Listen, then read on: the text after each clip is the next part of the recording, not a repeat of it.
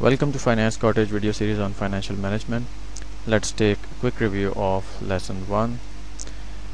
The topic is the role of financial management, and in this video we shall discuss what is financial management, what should be the goal of firm, and introduction to modern corporation.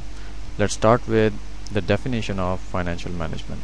Financial management is concerned with acquisition, financing, and management of assets with some overall goal in mind.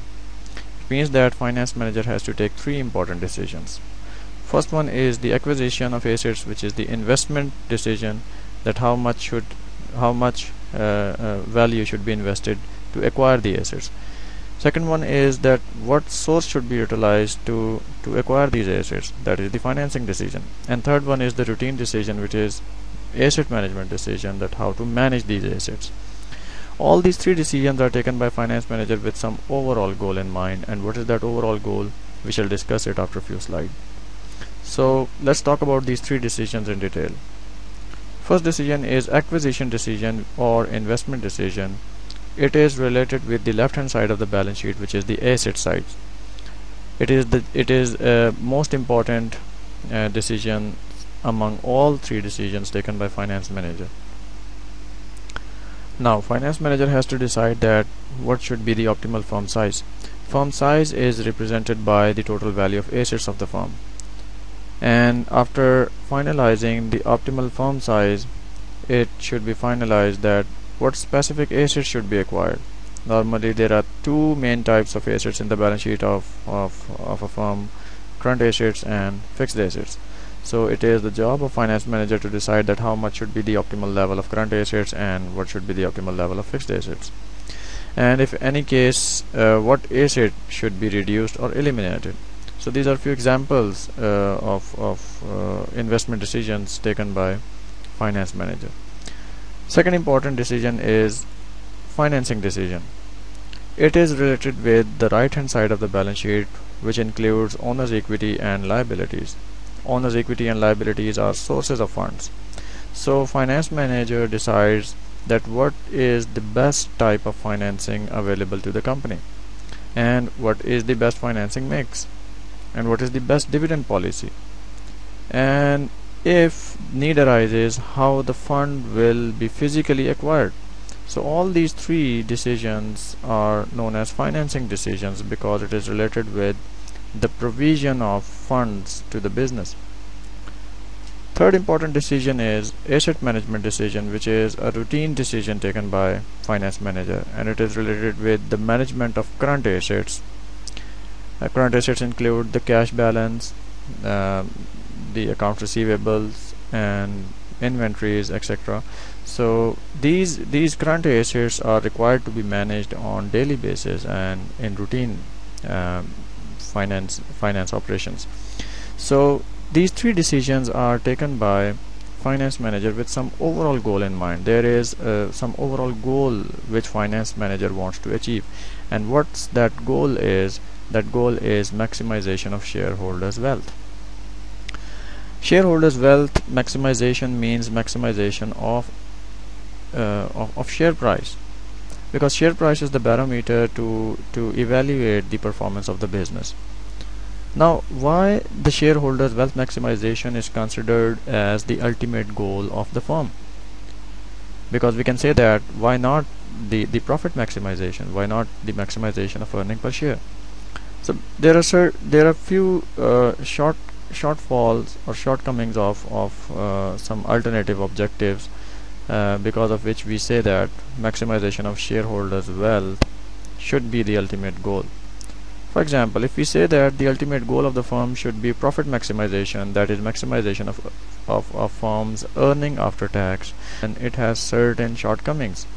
For example, profit can be increased while harming the firm by, for example, deferring maintenance or by issuing common stock to buy treasury bills.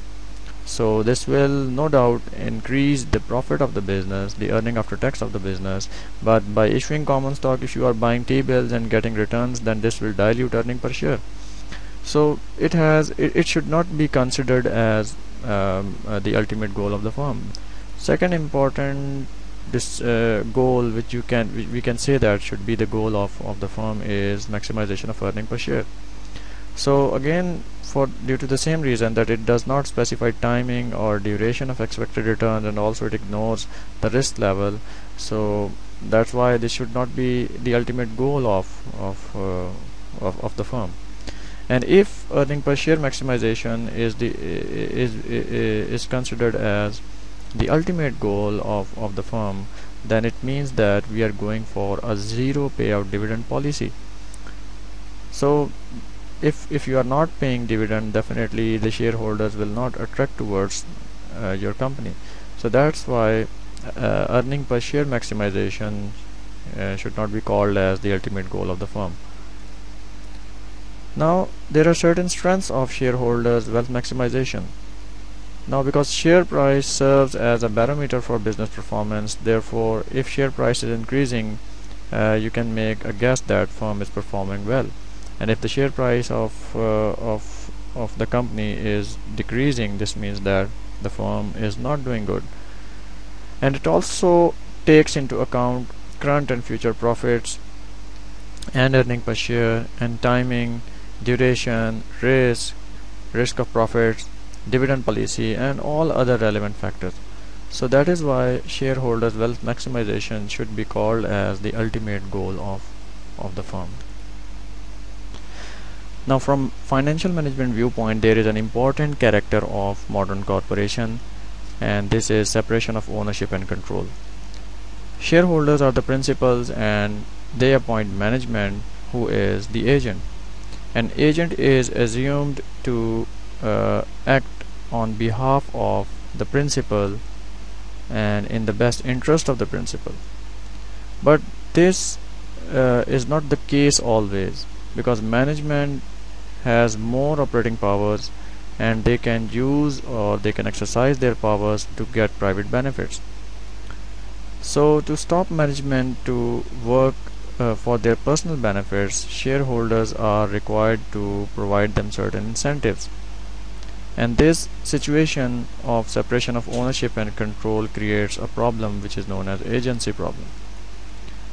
Now, agency problem basically states that principals must provide incentives so that management acts in principal's best interest and then monitor results. Who are principals? Shareholders. Shareholders are the principals. So shareholders must provide incentives to the management to enforce management to work in the best interest of the shareholders. What sorts of incentives shareholders can provide to management? These incentives include stock options, perquisites, bonuses, and other similar types of incentives. These incentives enforce management to work honestly and in the best interest of principals. Now finally, the important issue is social responsibility. We have considered wealth maximization as the ultimate goal of financial management. But this wealth maximization goal does not preclude the firm from being socially responsible. Simply speaking, we can say that the goal of wealth maximization should not be achieved at the expense of the betterment of the society. So this means that firm should not engage itself in activities which are harmful for the society to get profit or to maximize the wealth. So if we say that the ultimate goal of the firm is to maximize shareholders' wealth, we assume that the firm is socially responsible. Firm is not doing a business which is harmful for the society or the environment. So if the firm is socially responsible, then we can say that shareholders' wealth maximization goal is the perfect and the ultimate goal of financial management and is the ultimate goal of the firm. Thank you for your time.